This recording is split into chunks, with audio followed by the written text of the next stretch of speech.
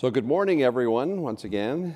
For those of you who were here yesterday, we had a fascinating day with 30 presentations covering a wide variety of topics related to the economics of off-site construction, examination of alternative business models, labor issues, carbon impacts, fire safety, BIM technology, and on and on.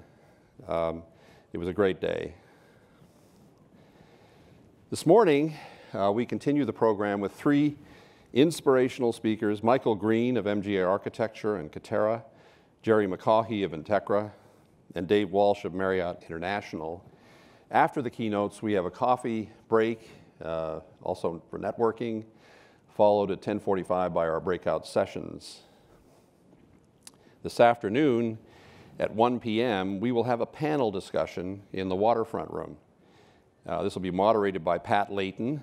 The panel will include Jason Blinker, CEO of Blinker Companies, Jerry McCaughey of Integra, Karim Sayoun of Blueprint Robotics, and a new addition, Andy Hamilton of Staircraft, will be joining us as well. They will discuss a variety of topics related to off-site construction, and then there'll be an opportunity for Q&A. Please stay for this panel discussion. You really don't want to miss it. And with that said, let me introduce our first keynote speaker this morning. In the words of Ted, Michael Green wants to solve one of architecture's biggest challenges: meeting worldwide housing demand without increasing carbon emissions. Michael founded Michael Green Architecture in 2012 with a focus on advanced wood buildings that support community, health, and the environment. In 2013, he delivered a TED Talk, Why We Should Build Wooden Skyscrapers, which has had over 1 million views on YouTube, including about 15 views by me. Michael has been honored with North America's most prestigious architectural awards, and we're fortunate to have him with us today. Please join me in giving Michael Green a warm welcome.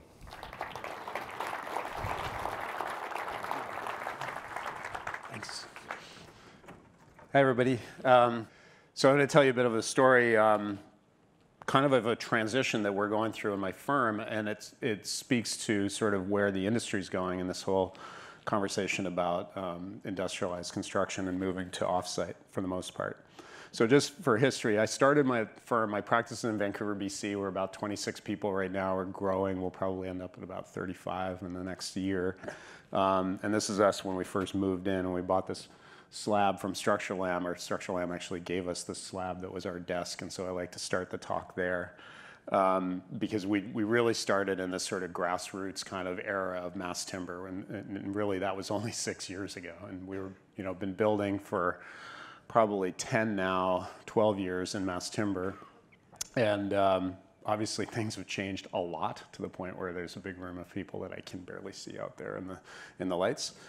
But this year we went through a big change and a big decision, and that was I'd been advising Katerra for the last 2.5, 3 years, since really almost they started. Some of you will know Katerra. They're a Silicon Valley startup company that has basically decided to really look at how our industry works, the construction industry works, and really trying to look at how it can work far better. And so I thought I'd tell you a bit of the detailed story about what they're up to, or kind of at least from the perspective of our relationship with Katerra.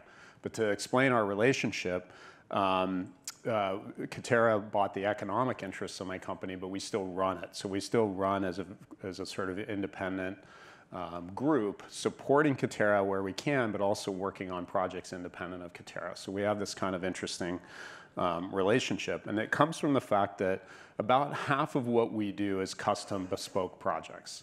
I like that UK word, bespoke. And about half of what we do is typological projects, meaning highly repeatable projects. And what we find in our firm, and I'm just going to show you a variety of the sort of more custom things. Some of you will have seen these projects before.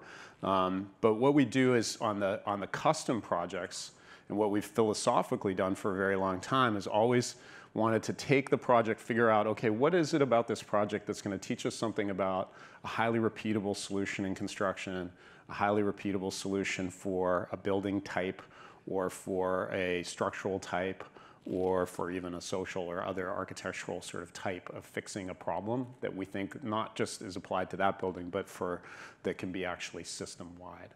And so that philosophy, I think, permeates the firm, and then ultimately led us to the second half here. I'm just going to fly through a ton of slides so you can get a sense of what I mean by the custom projects, and I'll stop on a few and just mention some highlights.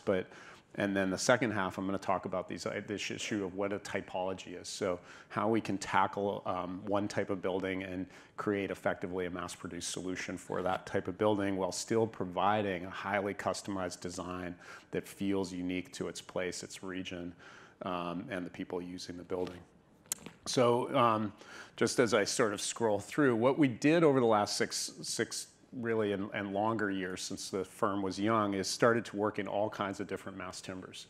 So that remains a really important part of the practice, although CLT in general has become one of the most important parts of what we're doing. So this project is City Hall. It's made out of laminated strand lumber as an example, and it was an early example for us of learning about offsite construction. So we were able to build this big atrium space and those ceiling panels you see there as these big offsite 12-foot by 30-foot panels that are built as a sandwich with acoustic material and mechanical systems all integrated, built off-site by StructureCraft, and then dropped onto the building afterwards. This is Ronald McDonald House. It's a CLT project that we did where we sort of developed a system of tilting up slabs of CLT and dropping in lightwood cassettes for floors. And so in each case, as I say, we were trying to demonstrate what this might do to inform other types of buildings. And this was an example of what we think of as a legacy style approach to buildings. So buildings like university campus buildings, where they might be stone campuses or brick campuses, we wanted to demonstrate that that substrate ultimately could be CLT and that there's systems for how you do that that needed to be developed. And so we used this project. As you can see, you don't see the CLT right now on the outside. You see a little bit like there in this living room shot.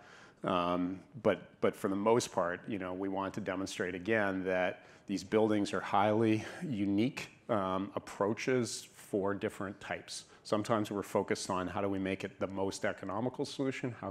Sometimes we think about it more as making it the most durable legacy type solution for instance, university campuses.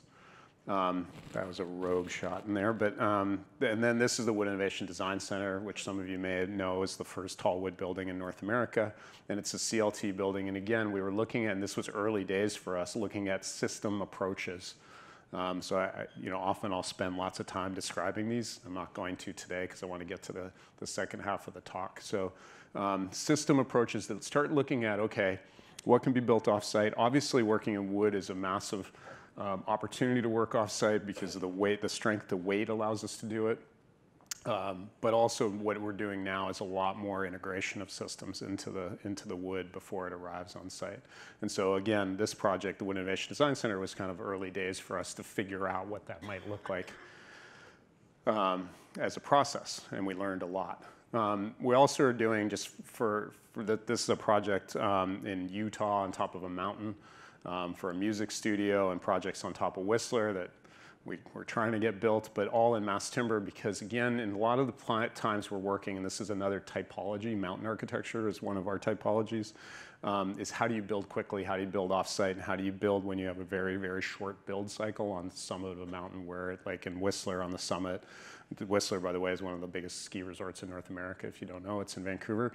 And you're at about 8,000 feet right now on top of this mountain. So we get 3 months to build a project, which means if you don't build off-site, you really are into many years of construction in order to deliver something like this.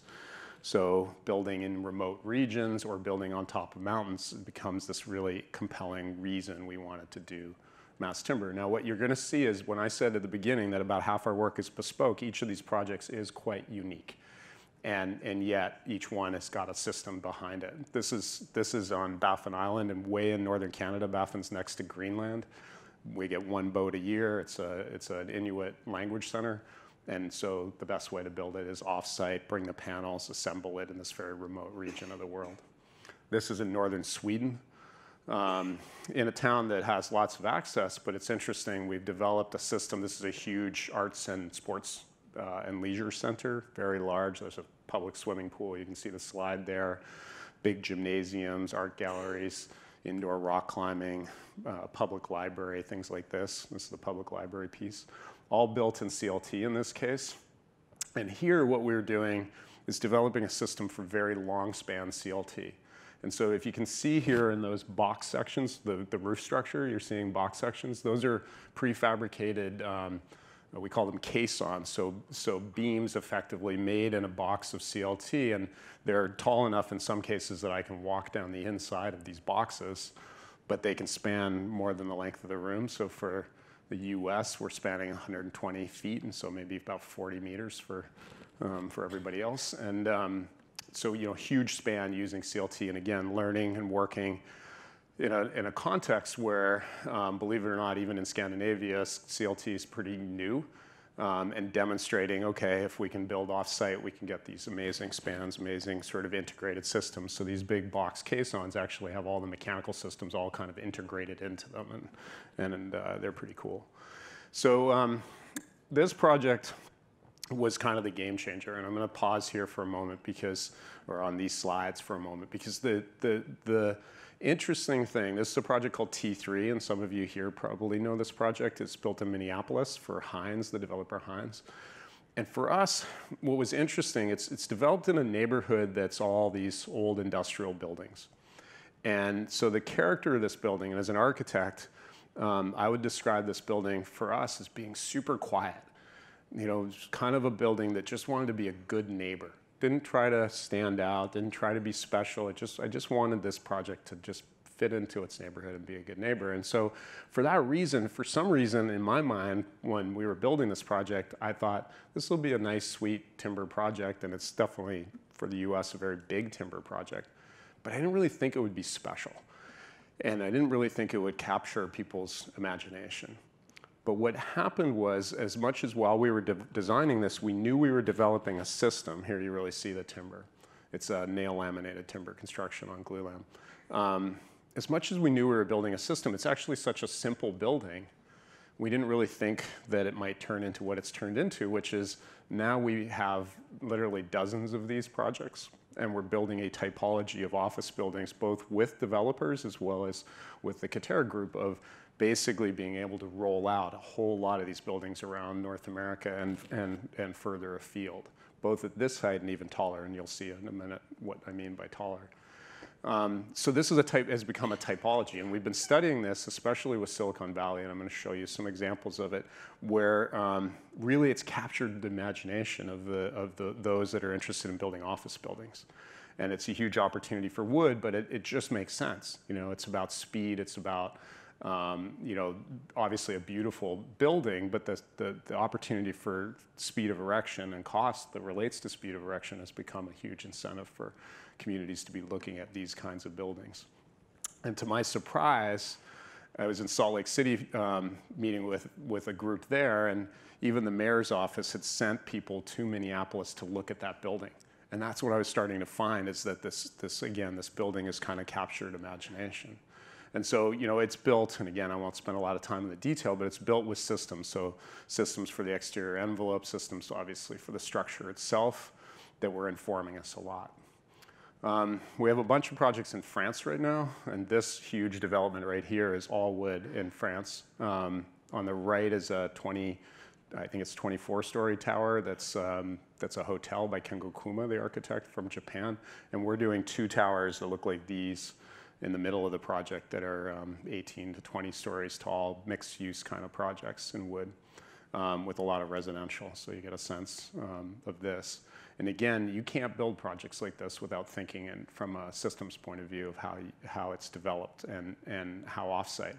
What's interesting for us is because we work in so many different regions of the world, we're finding that we're learning lessons from different parts of the world and the capacity of different construction marketplaces. And so in Europe, there's a number of companies doing really sophisticated work on offsite, but they don't always plug into these types of buildings. And so we're learning in each place what the appropriate group to work with is. And then you're throwing me off with these camera. It's okay. I keep thinking you're like coming up here to take me off stage at some point. You're boring us. Get us off. Get this guy off stage. Anyway, cheers. Hi.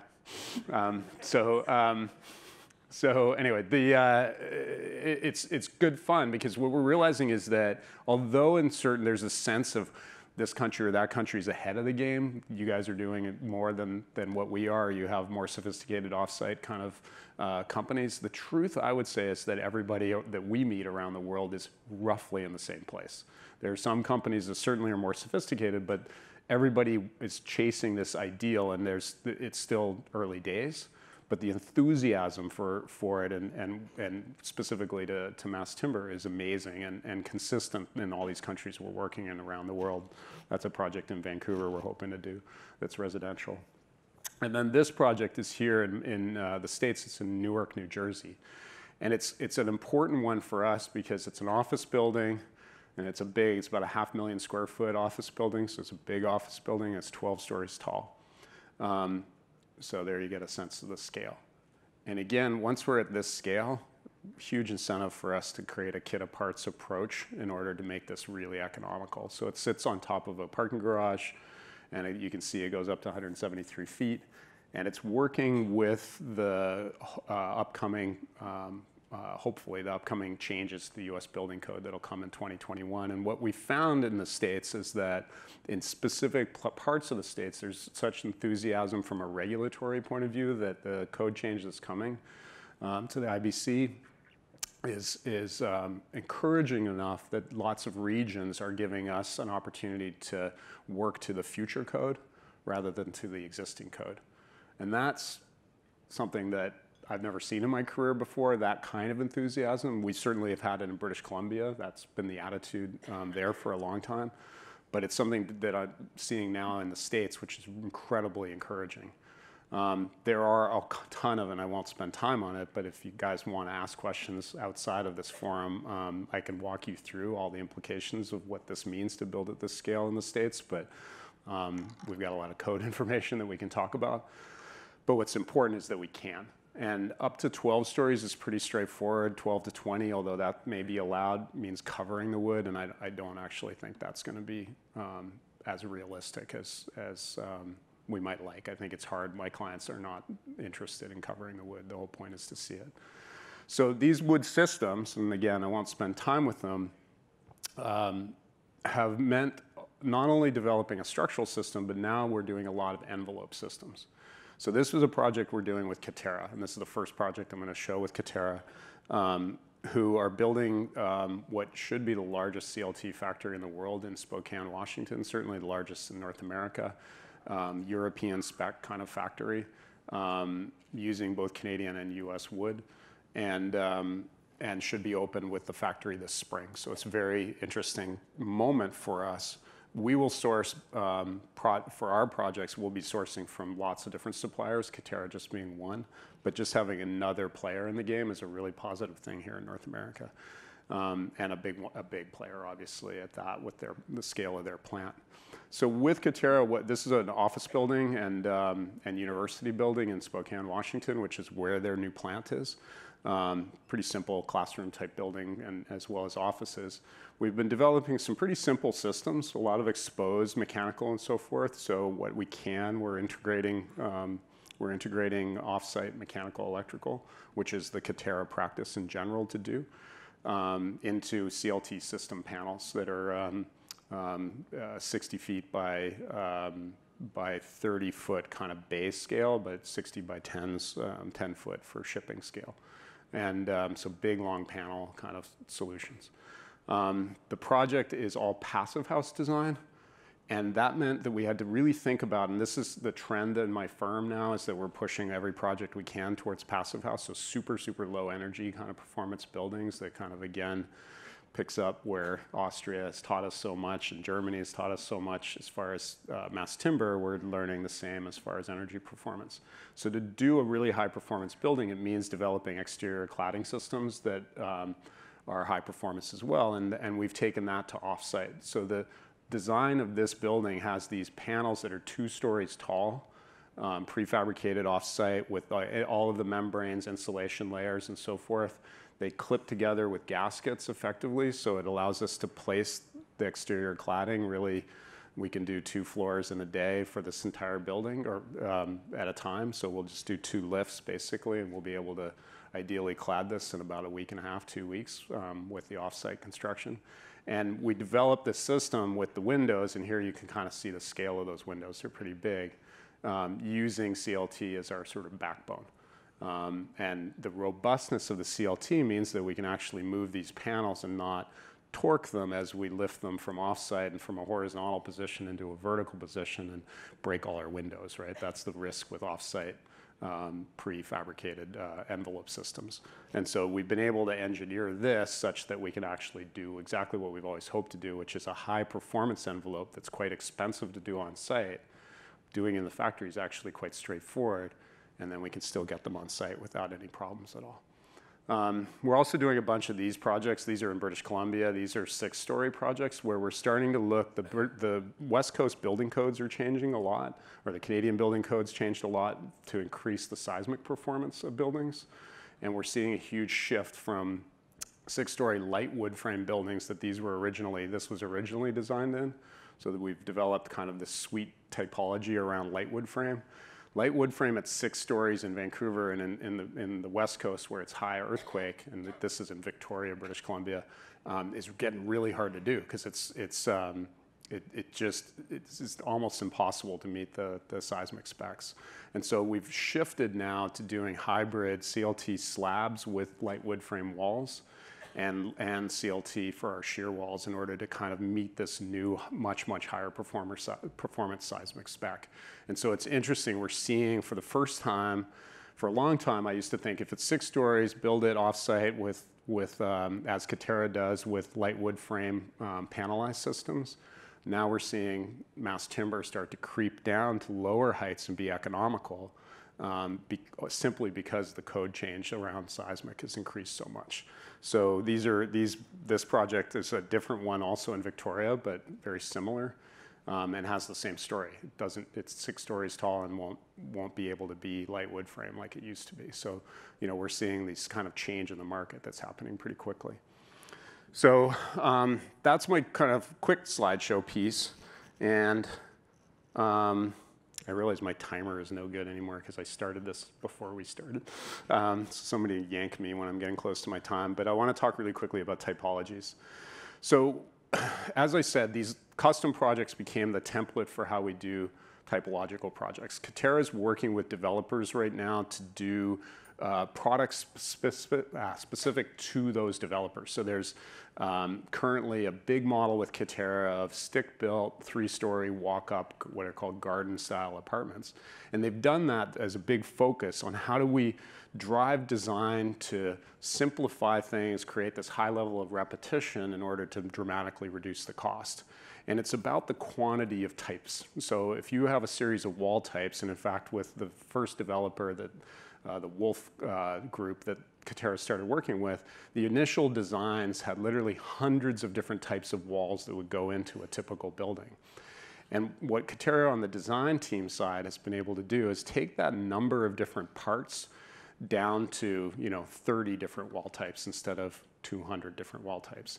And constantly looking to reduce those number of types means, of course, that you're able to dramatically simplify the construction process and create sort of regularity around things that is going to obviously reduce your cost as well and your efficiency. And so part of the solution is not just choosing to build off-site, but designing intentionally for the concept of off-site construction. So because we've been doing this for a while on the custom projects, the bespoke projects, we've sort of picked for MGA, what are we going to contribute to the Katerra sort of vision of how this works. And so we're going to be targeting those office buildings now that we have a whole bunch of them. And we also are going to be targeting residential projects, mountain projects, because we have some series of mountain projects as well as ocean projects. and backcountry lodges. You're starting to see a theme here. It kind of relates to my personal interests of mountain stuff, but it's kind of fun. And the sort of sky's the limit of typologies.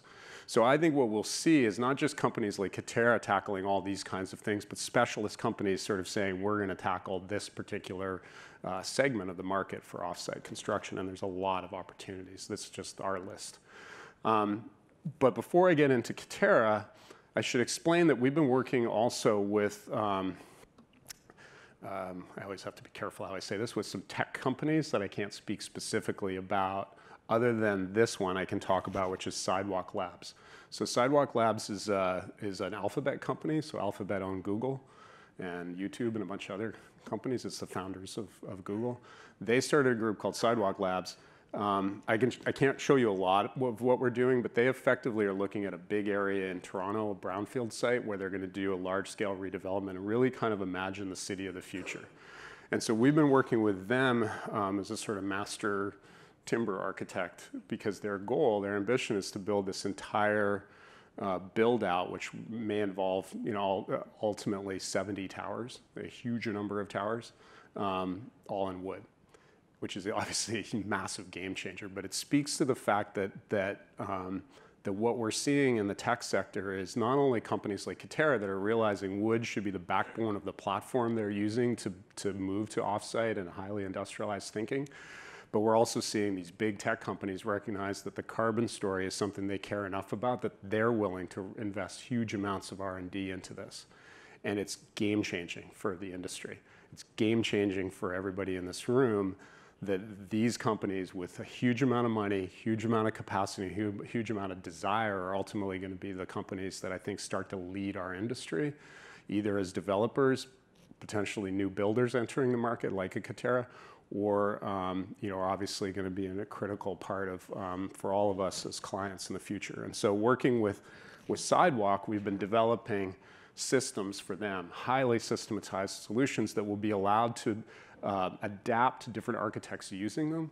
But for the most part, they're highly repeatable solutions. In this case, they need images of what the projects might look like. So these are not necessarily highly repeatable, but they're sort of early days sort of images that we could talk about. So, I always like to point out, so the scale of development is like this, towers up to 30 stories. These are actually small, and a whole bunch of blocks like this. This is just a template block. But I always do, and you guys all know this, but I like this statistic because that block right there that we just showed, the timber, the wood in that block, the North American forest grows enough wood every 100 minutes to build that block right there, which really helps the public understand what we're all talking about. It's that the resource is available. If we're smart about the resource, we can do this. But it's going to take making this kind of project less expensive than any alternative. And that means, in Toronto, it means steel. And so, really analyzing the way systems work is the only way we're going to be able to make it ultimately cheaper. We are, by the way, and it's interesting finding, so I was in Toronto yesterday. Toronto's taken off for CLT projects. We did a tour. I spoke last night, but we did a tour during the day, and I saw a whole ton of really sweet 3, 4, 5-story CLT projects that were beautiful. And in urban infill, so in cities like Boston, you really can see how these kinds of projects are going to take off, and it's exciting to see that turn happening in cities that traditionally have never thought about wood, like Toronto, which is a highly urban building. So I'm going to spend the next couple minutes, and then I'm probably getting close to my time. Is somebody watching my time? 5. Okay. On disruption. So this part is really maybe to introduce the sort of way of shape the thinking around disruption in our industry. And Katerra obviously is being a part of the disruption. Sidewalk and Alphabet are going to be just as big and another type of disruption, given their interest and scale.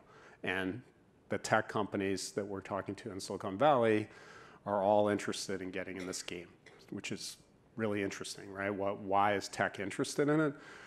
Well, there's a bunch of reasons. One is that there's not, a lot of change in our industry. One is that there's huge economic opportunity in our industry that I'm not sure our industry has really actually understood what that means. And so this is a kind of fun way to think about it. The telecom industry has gone through, as we all know, because we all have phones in our pockets, a ridiculous amount of change in the last 100 years. It's about an $800 billion a year business globally. The auto industry, just for reference, has gone through its own massive change, right? And robotics and digital fabrication has become a game changer for the automakers such that they can turn profits and do some pretty interesting things. And one of the things I like about this image is that thought that it used to be that every car down that assembly line with a human was putting the same door on, meaning that every car down that line had to be the exact same car. But now with robots, they don't care if it's a different car, so it can be a truck, then a car, then a sports car. It doesn't matter. The assembly line, once you move to a completely automated system, it has way more flexibility because computers don't have, and robots don't have the same limitations that humans have. That reshapes the way you think about the idea of mass customization. It's not so much mass production as much as the opportunity for mass customization. So we can really design unique things and still ask robots to build them and still be able to kind of reshape things. So for reference, as I said, telecom's about 800 billion. The auto industry is about 900 billion. So the building industry, of course, this is what we've been doing for about the same period of time that the other industries have been going through such change, right? We've been really building the same way. And I love the fact that we've seen this massive revolution really in 5-6 years that nobody thought was possible in an industry, but we've got a long way to go. And a lot of the time what I hear from people is, oh, the regulatory process is too complicated. You'll never be able to change it. The concrete lobby's too big. You'll never be able to change it. Oh, there's not enough, people aren't willing to invest enough in the kind of change you're talking about. But this is what we spend in our industry every year, 1.2 trillion. In fact, in the United States, we all know that tech is a huge driver of the US economy, but construction's 3 times bigger driver of the US economy every year than the tech sector. So in tech, as the tech guys would tell me, and Michael Marks, who's our CEO at Katerra, who used to run Tesla, by the way, would tell me, is that if he sits in a room in Palo Alto and has dinner, at every table in that room, there's probably a conversation about some amazing, innovative new change in the industry that's coming that we're all going to experience in about 3 years. He said he goes to these conferences in the construction industry, and there's probably nobody in that room talking about a major change, new company, new way of thinking or reframing it. So for the tech guys, they look at our industry as this vacuum of opportunity, ready for disruption, ready for a complete rethink because it's such a broken system. We're doing things the way we've done for so long that we haven't actually graduated to realize that the economic opportunity, not just all of the other things I care about, like actually housing the world and actually solving climate and other issues, but really just the raw economic opportunity makes this a huge low-hanging fruit for companies with the money to make the change happen.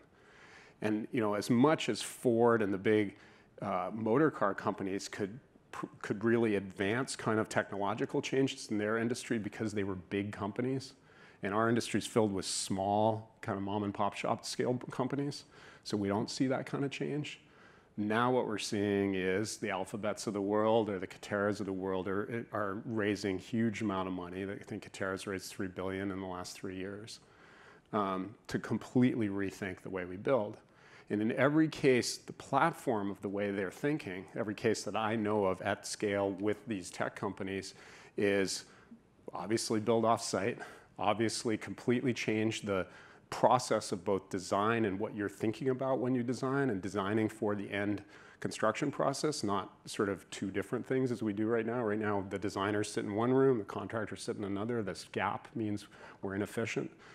Put it all together into one place, compress the time, use software, use algorithms, use artificial intelligence to dramatically compress that process, to increase efficiency, to understand costs, to solve all these technical problems that we have in our industry. And the money's there for it. And so I'm probably like 1 minute, 2, 1, 2. So McKinsey put out this report last year, and I think it's really useful for us to all see, and it's basically what their suggestions were about the changes in our industry. And I'm just going to scroll through them, but rethink design and engineering, improve procurement and supply chain management, infuse digital technology and materials, improve on-site execution, rewire the contractual framework, reskill the workforce, and reshape regulations and transparency. It's a great report. It's also the foundation of why Katerra started what Katerra started. All of these things are things that need dramatic levels of change. And fundamentally, you know, it's interesting. The industry is slow. And what we do, it's stagnant. We really haven't seen kind of revolution in the industry for at least 40 years, and it's expensive. In the US, 2.3% increase in construction every year. And as we're seeing right now, huge sparks of or huge escalation in certain markets. So just to kind of speak really quickly in my last minute on speed, I just want to point out that this is a good example, right? The Pentagon, if you don't know, is still to this day the largest office building in the world. It's 6.5 million square feet, and it was built start to finish in 14 months. The Empire State Building, 102 stories tall, was built in 6 months from the beginning of construction to top out, 6 months. This was built in the Depression, just after the Depression, right? And complete turnkey opening in 13 months. By the way, we did an exercise you probably know about to show, or you may know about to show that you could have built it entirely in wood. But today, just so you know, a US statistic is the average multifamily project takes 29 months to build. You want to ask if people outside our industry really want to sort of look at us and say, what are you guys improving? This is an embarrassment, and it's all of our fault. It's certainly regulatory process fault, but the only way it changes is by all of us embracing massive change. So our process really looks at the old process, which basically has a few people like me designing in the front end, and then eventually a ton of people working on site at the tail end of the process, and flips it upside down, right? This group of people working at the tail end, our thinking is the opposite. So we bring together everybody that, to understand the systems thinking approach to building. We've got Katerra is a vertically integrated company, meaning we'll design everything from light fixtures to faucets to CLT panels to integrated panels to complete building systems. But it also is driven by the same kind of manufacturing design thinking that other industries, basically every other major industry is currently thinking about. And so we inverse the process so that by the time we're on site, it involves far less people and much more efficiency. And so whereas the normal design process is everybody feeding into a BIM model, our design process kind of does the opposite. It's feeding into a concept around manufacturing, which I know in the room there's a lot of people that think this way. And what it's doing for us, just diagrammatically, is this level of change. Whereas the design process used to be this long, we're able to collapse it dramatically into a much shorter amount of time. And part of that is algorithm, learning new and developing new software tools that take a lot of what we do that's incredibly inefficient in our industry on the design side and let the computer do the work that humans don't need to do. We're doing the same thing, and I'm just going to jump ahead here. We're doing the same thing when it comes to regulatory thinking. So I'm going to jump ahead because I know I'm at the tail end here, and I'm just going to talk about this concept, 1/3, 1/3, 1/3. And in places like Vancouver, where I live, or San Francisco, or expensive markets, I don't know what Boston's at right now, but I'm sure it's expensive here too. This is an interesting statistic, and this is San Francisco. 1/3 of the cost is land for a project, 1/3 is construction, and 1/3 is city regulatory process and taxation.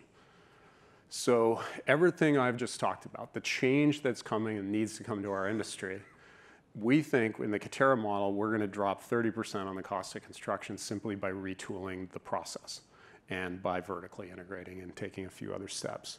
But at the end of the day, that 30% is only tackling 30% on 1/3 of the total cost of a project. In a time where we need to change the entire model of affordability, we can't stop just with construction. We actually have to retool the regulatory process and the way cities work.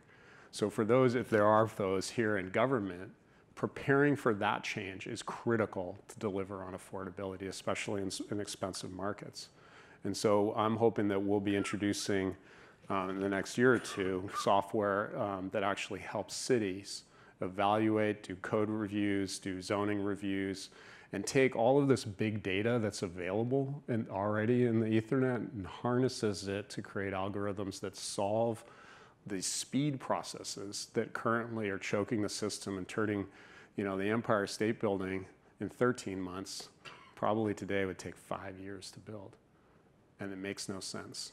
And the only way we change that is by starting over, clearing the decks, bringing in people from outside our industry, and asking really big questions. Is my business model, is each of your business models fitting into the future or fitting into the past? And I think because you're here, we already know the answer. You're ready for the future. And that's what I'll end on. Thank you.